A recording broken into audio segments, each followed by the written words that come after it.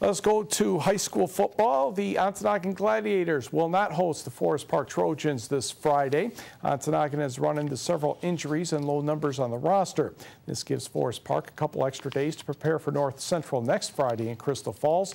Ontonagon will try to get back to full strength for a road game at Lakeland and Hubble Saturday, September 22nd.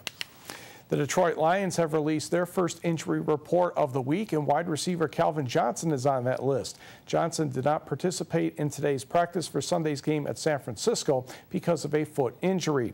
Coach Jim Schwartz would not elaborate after the workout. Safety Louis Delmas, knee, cornerback Bill Bentley, concussion, linebacker Travis Lewis, quad, and defensive end Lawrence Jackson, calf, also did not practice today.